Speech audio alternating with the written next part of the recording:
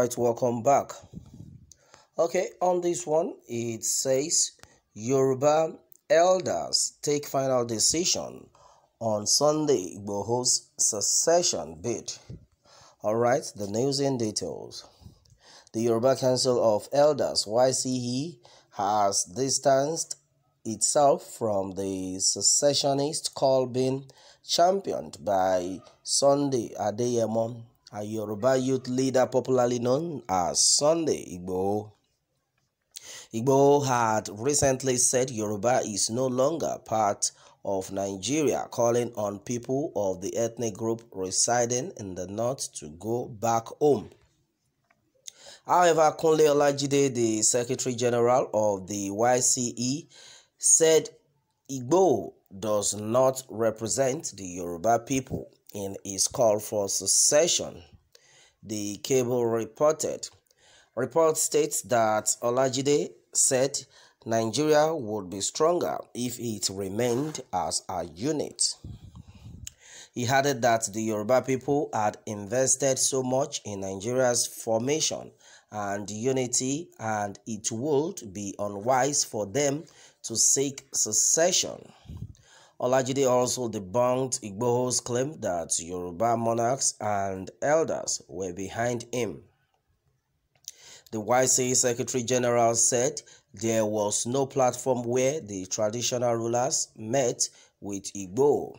He said the Yoruba people are angry over the ethnocentric nature of the Muhammadu Buhari administration.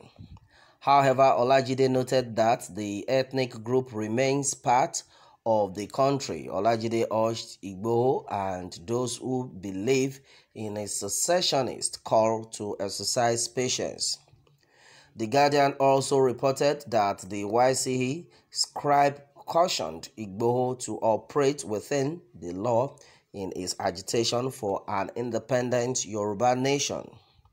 Alright, and then that has been it. Well, a lot of people have reacted onto this, and it has been said that, well, all these our elders are saying, is it that they have paid them some dollars? Okay, well, somebody is saying that a lot of them have been paid off, so they have been paid off to suffer.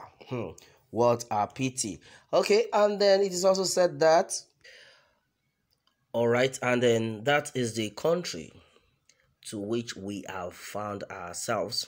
Well, so a lot of people have asked that question. Maybe these elders have been given some tips. Yes, so because there's nothing that cannot happen in the country. All right, and then meanwhile, it has been said that it will be unwise to go after Sunday Igboho. Well, to me, I think this is not funny at all. A lot of things have been said, and we've heard a lot of things concerning this matter against Sunday Igboho. And then onto this, it has also been said that Oduduwa Nation, Yoruba elders disown Sunday Igboho for what?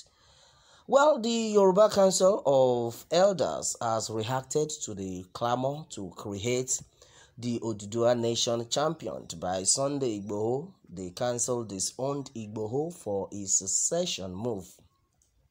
That's what has been gathered so far. Meanwhile, according to the Secretary General of the Yoruba Council of Elders, Kunle Olajide, Nigeria would be stronger if it remained a unit. Meanwhile, Olajide described the calls for secession as Igboho's desire, nothing that Nigeria's present circumstances would not make it achievable. He added that the council is against secession because the Yorubas have invested so much in Nigeria's unity. Olajide said Yoruba nation or citizenship had not given anybody a mandate to desire their extinction from this country. Meanwhile, the Yoruba elder spokesman opined that the fragmentation and dismemberment of Nigeria could not be in the best interest of anybody, adding that the diversity in this country is to the people's advantage. Meanwhile, Olajide revealed that Yoruba people are angry over the ethnocentric nature of President Muhammadu Buhari-led administration. He said despite the perceived favoritism displayed by Buhari, Igboho, or any individual could not ignore Yoruba leaders and make a declaration. All right, and then I'd make a declaration that is not in the Yoruba nation's interest and Nigeria in general. However, he urged Igbo and his supporters to exercise patience. All right, well, onto this. No, I know this will not go well with some people. In fact, and guess I said that, well, guess I said that only the elders that cannot even lead their own house can do that. All right, well, a lot of these have been heard.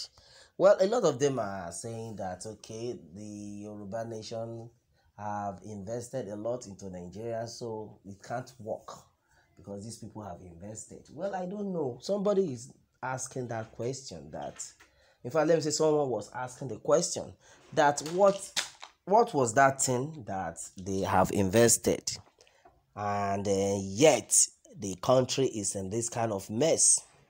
You have invested, you are investing, yet things are going wrong on a daily basis and nothing is being said about it, and you keep investing. And it has been said that, well, our leaders know what they are looking for. Majority of them are interested in the dollars. Yes, and this is talking about selfishness. Well, a lot of the majority of them, their family members, which is certain, are not in Nigeria. So they believe that before it gets out of hand, they will run out of the country. And that is why a lot of people who are wise have been saying that, no, let's call for separation. Allow them go. That has been the quest. Let your people go. Well, someone was saying the other time that the reason why the Northerners are saying there should be one Nigeria is because they are ruling, is because they are enjoying the benefits of the fact that they are the one ruling the country, and then at the same time they have seen the other tribe as people that they can order around, and because of that they know their weak points and all that, so they don't want these people to leave because they are benefiting a lot from them. And then meanwhile these people are tired. They said, we are tired. That has been the agitation. We want to go our separate ways. But to my greatest surprise, I think some people do not still understand the reason why there should be separation. All right, and then that is it on this one, my people. Meanwhile, let me have more take from you on this one, and remember to subscribe for more updates. Thanks and God bless.